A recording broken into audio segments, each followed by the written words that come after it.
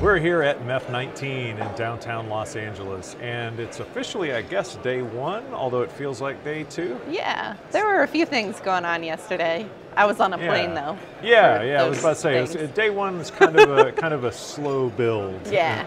Slow burn. They had a press conference yesterday evening, which we covered, was talking about SDWin certification and sort of pushing the industry toward not just defining a service, but training people for it, getting ready for it. Right. Today they actually started the proper presentations. The proof of concept demonstrations opened up, which is what all the noise is around us right now. And there's some interesting things happening there. A couple of things that I saw today were, well, first of all, one of the proof of concept demonstrations, a company called Amartis was using blockchain to help with carrier, I don't know if I can explain this, carrier settlement, sort of getting carriers to quote prices and settle transactions in real time for on-demand services. That all has to happen so quickly, and you have to have APIs and standards to sort of work that out, and that's where kind of MEF was getting involved there, was they were using a combination of standards and APIs to get all these carriers to sort of talk to one another, but also agree upon, financial transactions and financial quotes. It sounds really, I mean, there's a lot of this stuff at MEF sounds really esoteric and in the weeds, but it turns out to be pretty important when you envision this world where we're just going to order something up and it's going to be delivered, across multiple countries or multiple carriers or whatever. So you were out running around in the show today. What sort of things did you run into? Yeah, they had some great speakers this morning. A lot of service providers. Satya Parimi with Spectrum Enterprise gave a keynote, and he talked about getting to network as a service, and also just talking about how to meet enterprises' changing demands.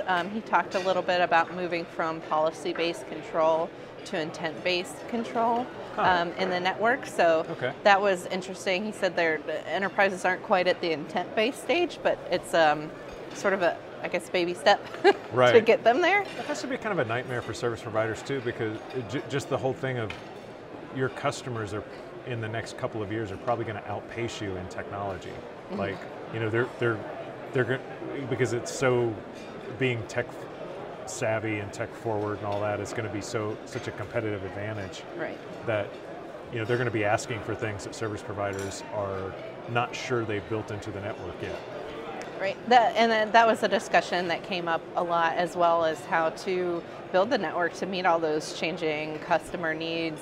Sterling Perrin, our friend over at Heavy Reading, very smart guy, led a panel with, again, a lot of great service providers, and they were talking about also why MEF standards are important for SD-WAN and also moving forward with other virtual services in the future. And I thought Sterling asked an interesting question. He said, well, could standards just make SD-WAN a commodity?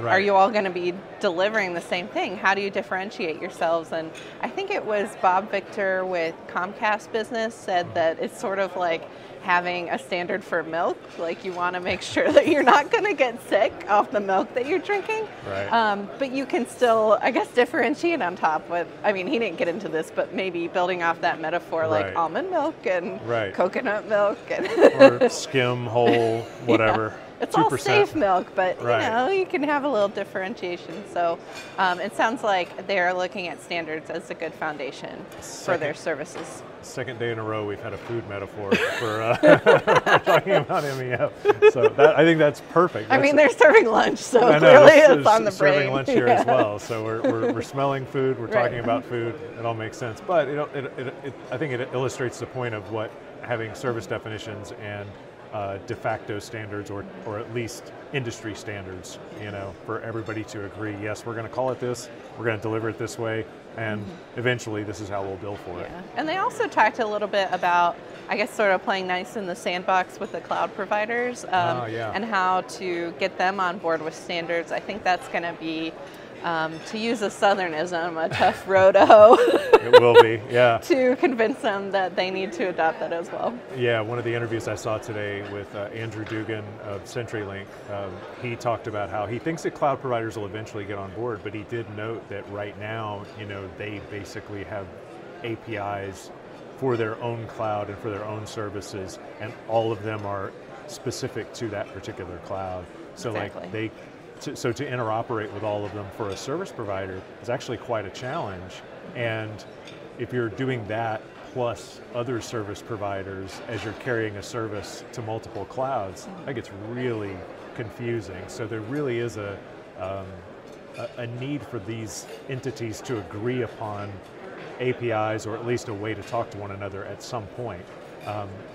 It seems like it'll be MEF, or a MEF LSO API, possibly, but we haven't heard from the cloud providers yet, so we'll see how that goes. Yeah, and that's exactly how the conversation went on that panel, and Sterling also asked is MEF best suited to do this, and the thoughts were, they're in a very good place. They're, of course, not the only standard organization out there, but it seems like they're having those standards around carrier Ethernet as well, and their work on the APIs, and then also with standards around SDWin places them pretty well to lead the charge, so to speak. And it turns out they're buying lunch, so we should go have some.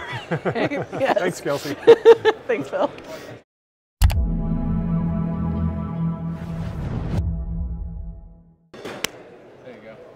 All right. Hope you put that in the Do as many blooper. as you can, yeah.